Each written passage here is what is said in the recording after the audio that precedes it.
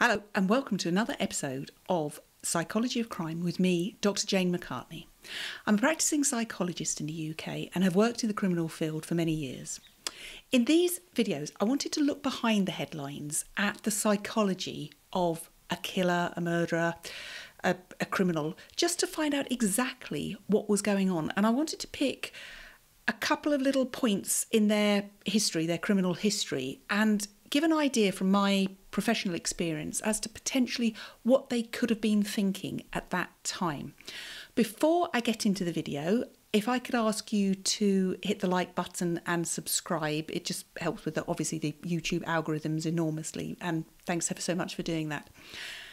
So in today's video, I wanted to look at the crimes and the psychology of Steven Wright, also known as the Suffolk Strangler. And in a very short time frame between October and December of 2006, he was attributed to killing 5 sex workers, 5 young girls, but there is suggestion that he did actually kill more of them.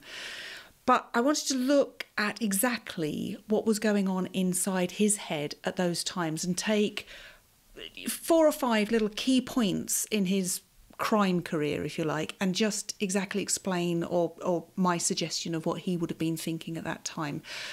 So when he was cruising for sex, he was a known user of sex workers, not only in his local area, but he'd been in the Merchant Navy and he'd sailed around the world many times. And he was a known user of sex workers wherever his particular ship landed in whatever port.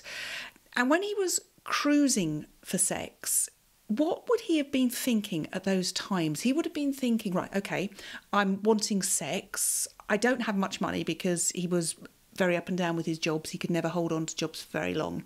And at the time of his murders and his conviction, he was in a long-term relationship with somebody that he would apparently drop off for her night shift. She worked in a call centre in the local area, and he would drop her off and he would go immediately to the red light district and he would look for the vulnerable, the girls that he knew, because they were all heroin addicts, and the girls that he knew that would be wanting the money to be able to go off and get their next hit, and he would negotiate with them, and in that negotiation would become power and control, and he would enjoy the exploitation of that. To him, they were putting themselves there. Why couldn't they clean themselves up? Why couldn't they stop using? Why, there's a million whys, but they didn't, and they were on the streets for a reason, and he was the reason. So they were also there to be exploited, to be negotiated over. He would have had no empathy with them whatsoever.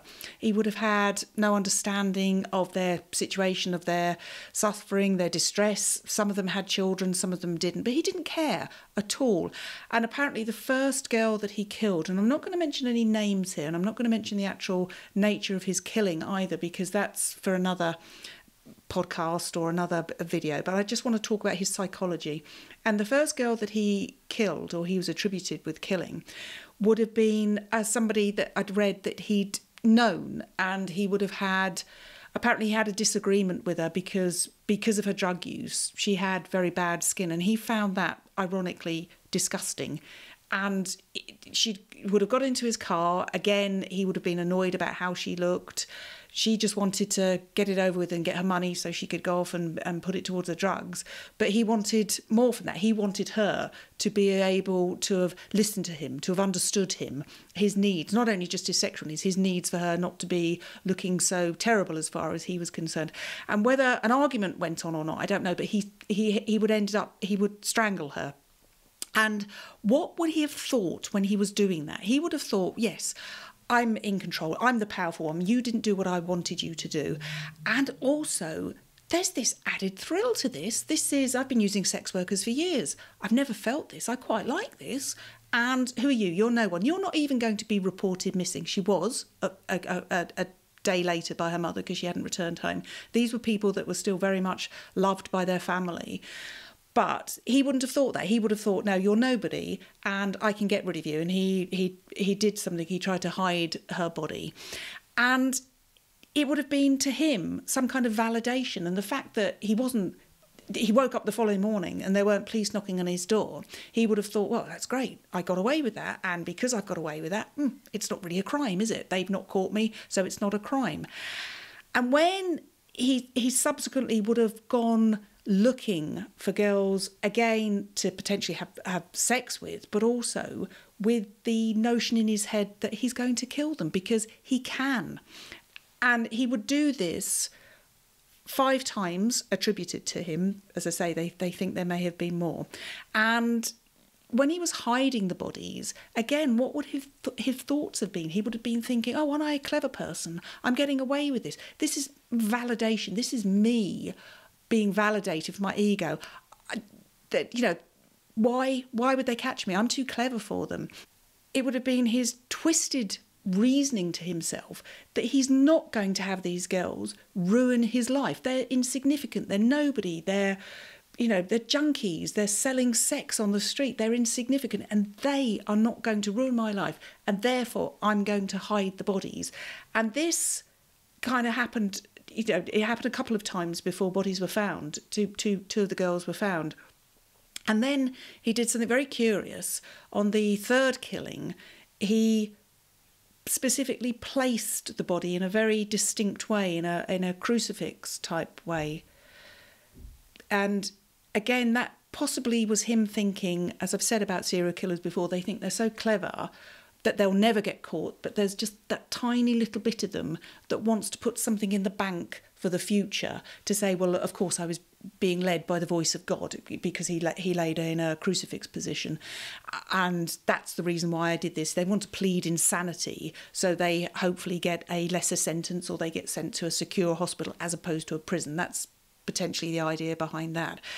And it's also a kind of a fantasy about who he is. He's this bloody clever serial killer that nobody's ever going to catch because he is so clever, and I can control the situation. I can do this. I can lay this girl's body out, and he did it in such a way that she was going to be found. But I think he was kind of getting this complex about himself that he was so clever at what he was doing because he hadn't been caught for the first 2 killings, and he was going to be able to carry on doing this. But his thoughts about that, his dismissal, his I'm the one in control, I'm the powerful one, I believe came from his earlier experiences of when he was a young child. He and his brother were left by their mother, who took his youngest 2 sisters with her, and they were left in the care of their father. Now, nothing terrible or abusive happened with his father. He remarried, and seemingly his second wife,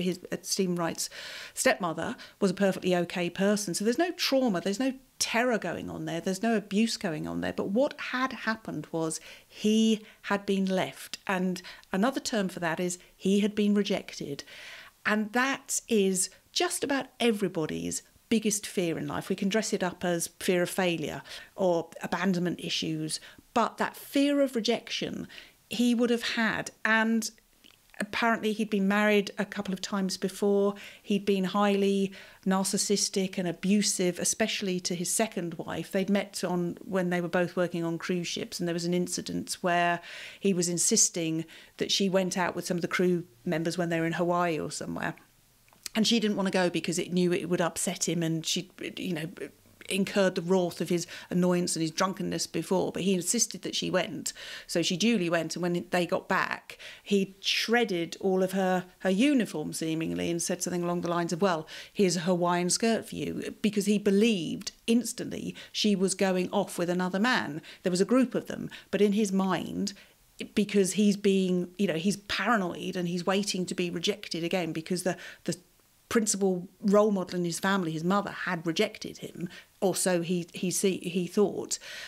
And he was then attributing that to every single female relationship he would have throughout his life, even these brief encounters with these girls, because there's negotiation that goes on the streets, and sometimes they just don't want to know you. Perhaps they've got somebody that's going to be less freaky and weird that they feel safer with. But other times, there would be times where they would have to go to him. He was known for driving around the area in combat outfit.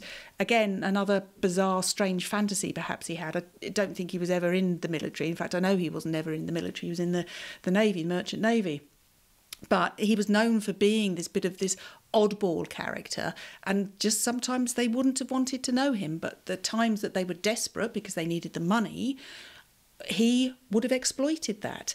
And that's exactly his thoughts. Right, I'm exploiting you, but you're exploiting me. You are nothing. I am certainly not going to get caught for you because you are so nothing, and therefore I'm going to make a show of hiding bodies. Or when it comes to it and there's lots of police around and the television crews have moved in because they believe they've got a serial killer in the area, I'm going to just bank that little thing about madness, so I'll eventually get away with it.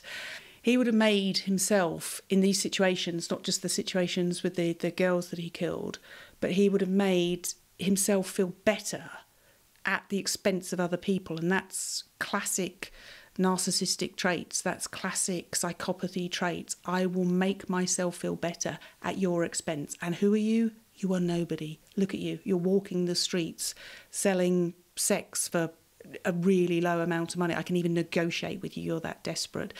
And that's what he would have thought about these girls. They are to be dismissed. There is no relationship. There is an interaction. You know, they're a transaction. That's all they are for the sex. But also it became a transaction for the thrill that he wanted from that. So those are the thoughts of some of the thoughts of Steven Wright. It's not all of it. And it's just to give you an idea of potentially what was going on in his mind when he committed the crimes that he did.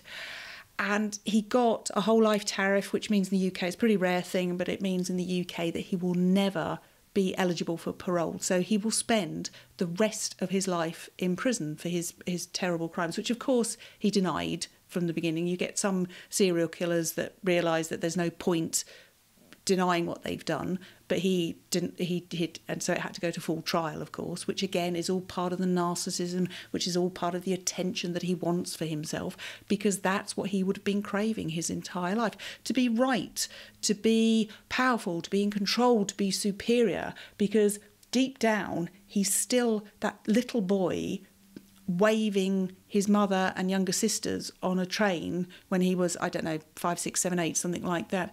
And seemingly, I don't know what the relationship was between his parents, but seemingly he either never saw his mother again and she didn't live that far away, but his interaction with her or anything to do with her was very, very limited. So what concept he would have thought about himself as, that I'm useless, I'm worthless, I've got a mother that doesn't live very far away, she took my sisters, she obviously loved them more. He did have a brother as well, so the same thing was happening to him. But he would have thought, I'm worthless, I'm useless, right? I'm never in my entire life going to let that happen again. And as he grew into adulthood, that sense of control and power and superiority and judgment and all the things that come with that type of personality would have grown and would have expanded. And the company that he kept and the wives that he would have married that he could bully and boss around, he certainly would have done that, because that's the type of personality he was, until it got to this point of wanting the thrill of the sex as well, but also, I hate to say it, but the thrill of the kill and everything that went on for him with that as well. So that was Steven Wright, also known as the Suffolk or the Ipswich Strangler. And again, I would ask you if you could like and subscribe to the channel. It just, helps with those algorithms. And I also have, and I'll put a link below, to a podcast that I do called Why Killers Kill. And it goes into just a little bit more detail about the killings and what had gone on. So thanks ever so much for watching, and I will see you next time. Thanks then.